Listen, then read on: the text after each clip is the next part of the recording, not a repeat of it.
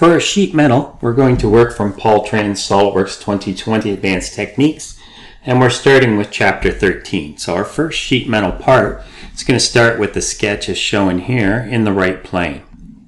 Now I've created the sketch and it's fully defined. I'm going to right click and exit the sketch. My sketch is highlighted and I'm going to tell it this is my base flange. So I'll select the base flange. Then in direction 1, I'm going to tell it it's a mid-plane extrusion. The distance is going to be 4 inches, so I get my preview.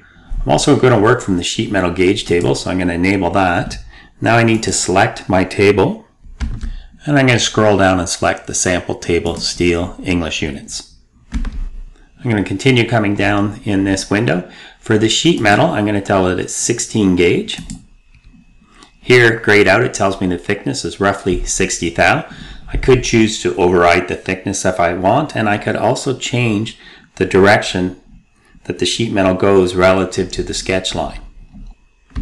So the bend radius recommended is 75 thou, but I'm going to follow the book, so I'm going to turn on override the radius, and I'm going to put it down to 30 thou, a very tight bend radius, and we'll notice how that changed here on the inside. For the bend allowance, I'm going to stick with the K factor, and I'll accept the default values down here for the auto relief.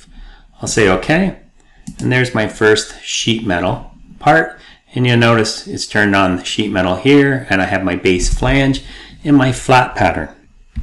So before we go any further, I just want to discuss a little bit of this. I like to see my part shaded with edges. I'm going to zoom out a bit.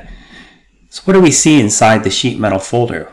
We have a couple of things. We have a gauge table, which is an equation telling it the thickness of the material, and we have this. We also see this grayed out flat pattern folder, so I'm going to expand it, and a flat pattern. All of these we'll come back to in later videos. For now, I just want to focus on what is this flat pattern. Well, I can right click here and I can unsuppress it, and it shows me what my part will be before it's bent. Notice this was turned on. If I click on it here, it goes back, flat pattern's grayed out, so I can flatten it with this and unflatten it, or by right clicking here when I expand this folder. In the next video, we're going to continue on and finish more of this.